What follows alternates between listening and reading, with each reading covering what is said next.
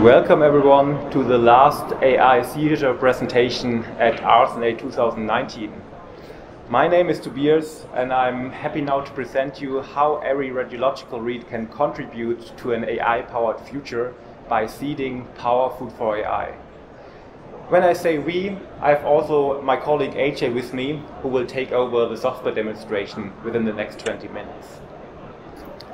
Let us start over with an initial statement we would like to do. We at Minth, we are convinced high-quality labeled data are the future of healthcare. And let me show you now in the next 20 minutes what we mean by saying this. Let us start over in considering the today's status quo in radiology reading workflow. Currently, you have three different instruments. You have the PACS viewer to view the images. You have guidelines, criteria, classification that you should consider for specific reading tasks. And you have your reporting system in which you dictate your results. This approach has quite some advantages. So this approach is quite fast, and speed and efficiency is very important for you. And you can be very flexible in doing your report. But there are also some kind of disadvantages. For example, very big disadvantage is that you have non-structured, non-labeled, non-machine readable data in creating a report like this. Now, in addition to this workflow, in the last years, a lot of AI requests pop up.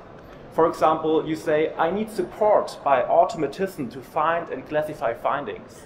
You might also say, I should know all possible clinical consequences, like tipping points. I should have all images available to read the case properly. I should know all relevant aspects of the patient history. I should know the question to be answered relevant for the clinicians. And finally, I should have all related comparable cases available. Now, doesn't matter what kind of approach you're now taking to tackle those requests under the umbrella of AI. What those approaches combine each other is they all require data. For example, knowledge modeling or machine learning all require data, but in the current workflow, you do not generate structured data. So there's a high need for structured labeled data to enable, for example, knowledge modeling and machine learning to tackle those requests. The big question is now, how can we come to those data? Actually, there are two different options. Option one would be structure the data after it has been collected in an unstructured manner.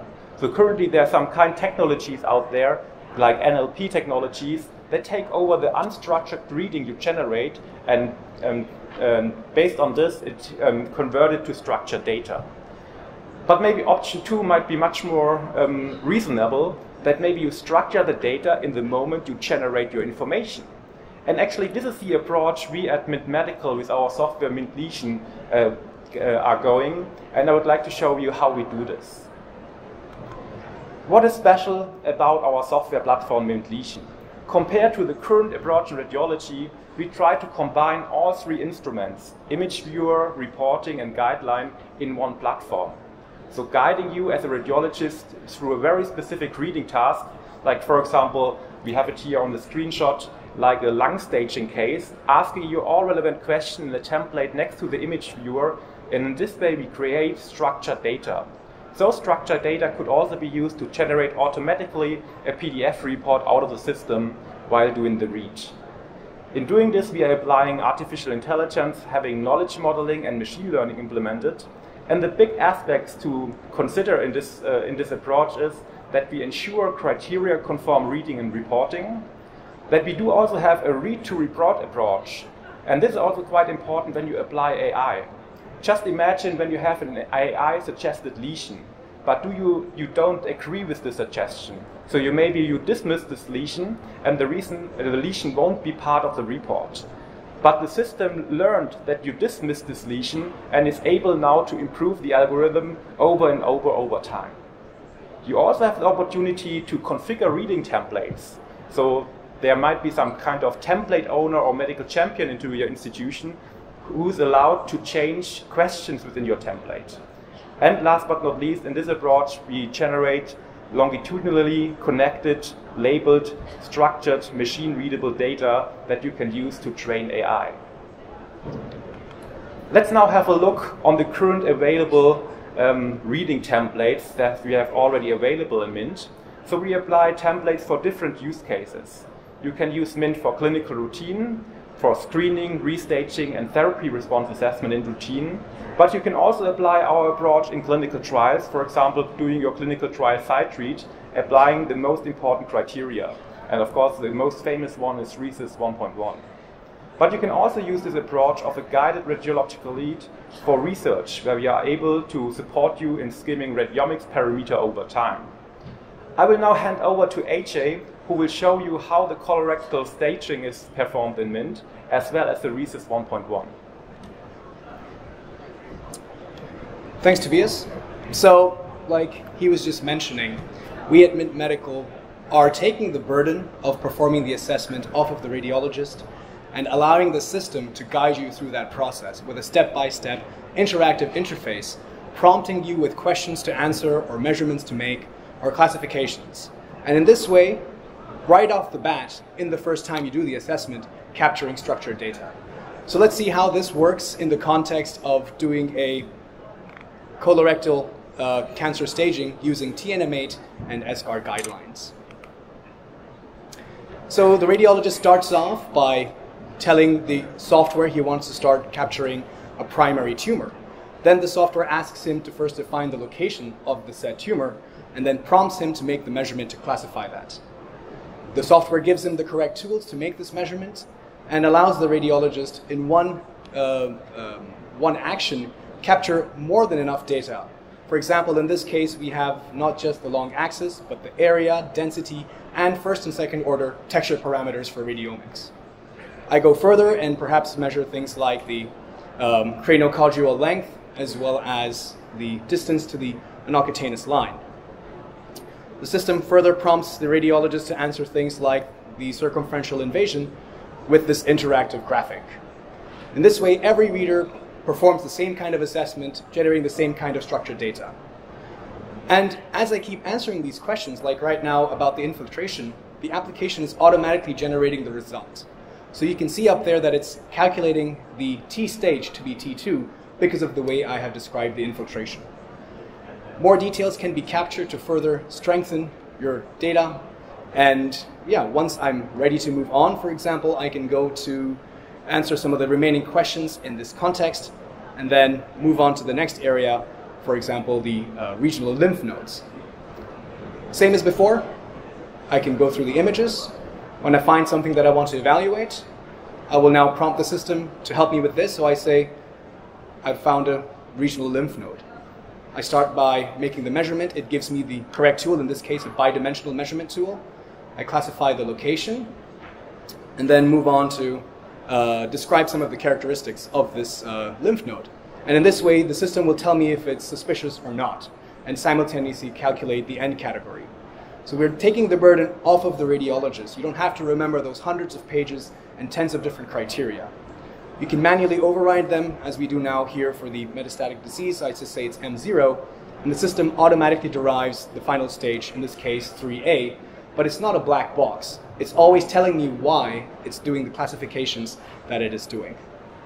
And once I approve the read, apart from this machine-readable structured data, I'm also generating a comprehensive clinical report that I can send to the referring physician, complete with diagrams, an overall assessment summary, and individual details for all the primary lesions as well as regional lymph nodes. The second page of the report also contains graphical snapshots of each of these measurements with the numbers below them, so it's very easy to see what was measured and where. So we can, this way, allow you and empower the radiologist to first and foremost ease his workflow, take the burden off, and simultaneously generate a wealth of data without an extra necessary workflow. Let's take a look at how this can be extended to clinical trial site reads in the context of doing a RECIST 1.1 assessment. Same as before, I'm going through the case. I find a target lesion. I select the target lesion category. The application will prompt me with the correct tool, but actually I'm going to use the semi-automated volumetric tool.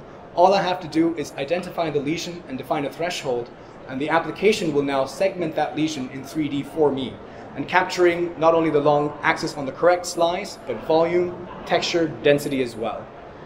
Let's do that for a second one. So I click on the plus again, I select the tool that I want, click in the middle, define a rough threshold, and let the application do the segmentation automatically. But you might not want to use this tool for all the measurements. So we have a lot of different varieties. So let's use a different tool, a 2D ROI tool, like similar to the one that we did for the colorectal case previously. So I just click around the boundary of the lesion, performing a contour around the periphery. And again, the application will find the right length for me. And here as well, this is a way to ensure consistent measurement of the long diameter across different readers in a clinical trial. But if I put that as a target lesion, Minth is now telling me that I've put more than 2 target lesions in the same organ, which is not allowed by RECIST 1.1. And here as well, we ensure that the data you're generating is of high quality. So I can drag and drop one of those into non-target, and I have completed my baseline assessment. Let's take a look at how this would work when I do a follow-up. When I open the case, Minth assists me by bringing the previous time point and all the lesions I've measured and synchronizing that with the current time point.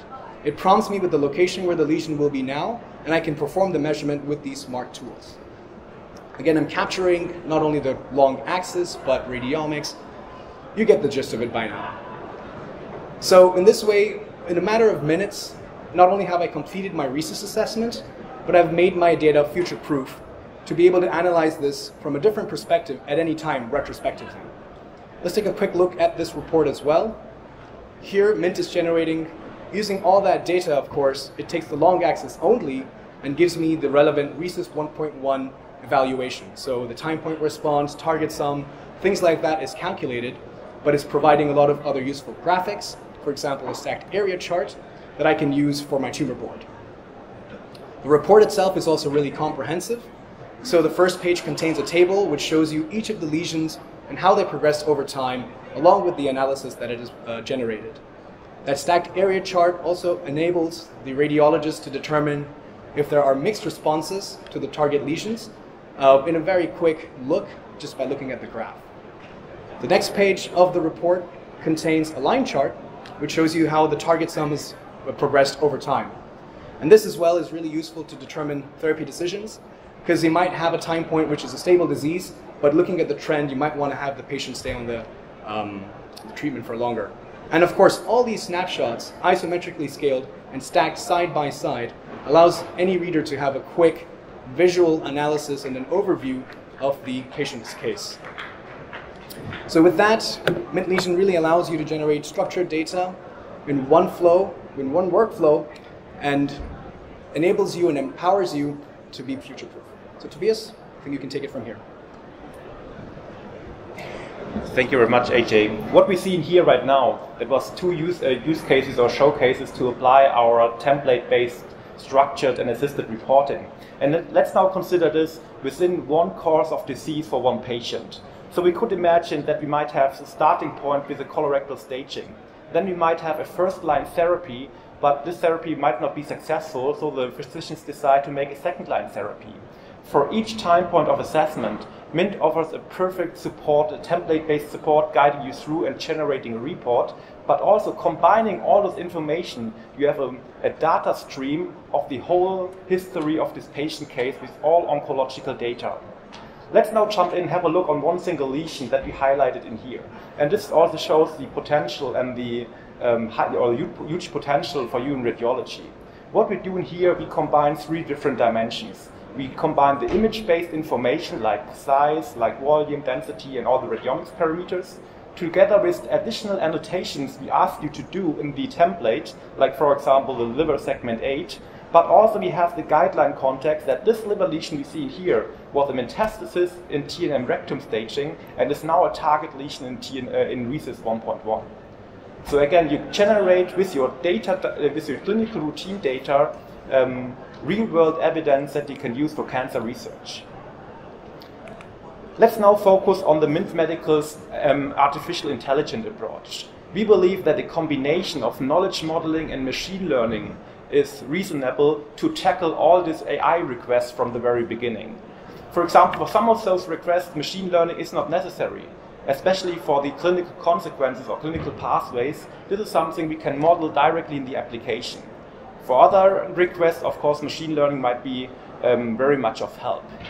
A very important item we would like you to understand is the data we are providing with Minth is power food for AI. You can extract those data and you can train your algorithms with the Minth data, building up some more and more automatism in your workflow. And this is something we already did right now. So we jump to the next example. We have already now integrated a machine learning algorithm that was developed by us by using Minth data of a corporation partner providing us those data.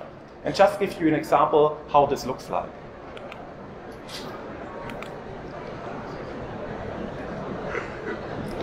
This is the one example where we do one measurement in one time point, in this case in follow-up 2 time point, just clicking in, cycling out with our semi-automatic volume tool.